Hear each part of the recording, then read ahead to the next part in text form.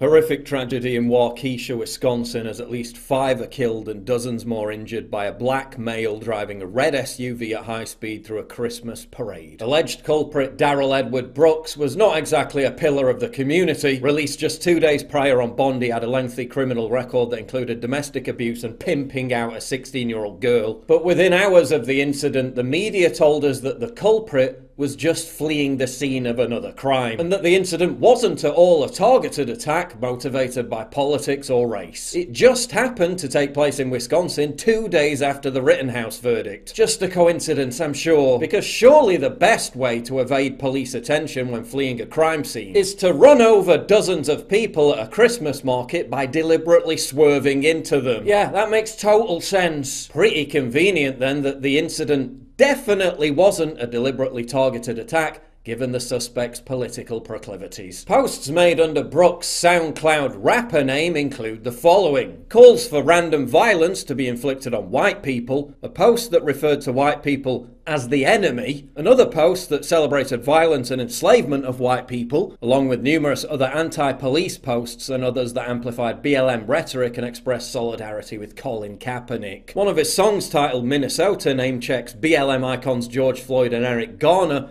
while asserting, quote, "Try and use deadly force, we're gonna go harder." But I'm sure that we can trust the authorities when they tell us that none of this was a motivating factor, especially given that Daniel Thompson, the police chief of Waukesha, led a Black Lives Matter march in June 2020 and made his officers kneel in homage to the extremist movement. Kyle Rittenhouse was smeared by the media as a domestic terrorist white supremacist for defending himself legally against a violent mob. Imagine what their reactions would have been to a white person ploughing through a BLM rally in Wisconsin, who then, when you check their Facebook page, was also posting violent threats against African Americans and Confederate flags. I think the media may have treated the story somewhat differently. Kyle Rittenhouse shooting 3 Antifa in self-defense, none of whom were black, is white terrorism. A BLM supporter who made anti-white rap songs ramming his car through dozens of innocent whites at a Christmas market, just fleeing a crime. Brooks was released from Milwaukee County Jail on a paltry $1,000 bail. This after the Milwaukee County District Attorney bragged about abolishing bail. So thanks to bail reform in the name of eliminating systemic racism, the killer was set free. I guess it's just another example of black privilege. Leftist entrepreneur and social justice activist Mark Feinberg sardonically tweeted,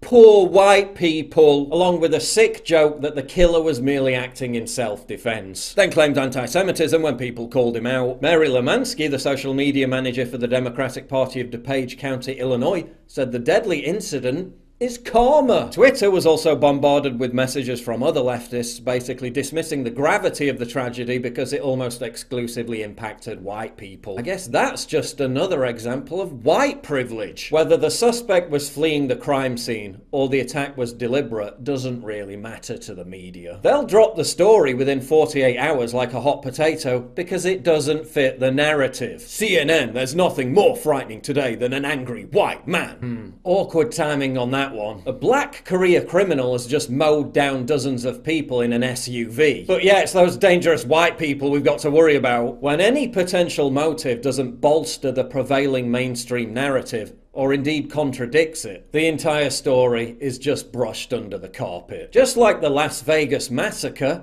it's a total mystery. I guess we'll just never know.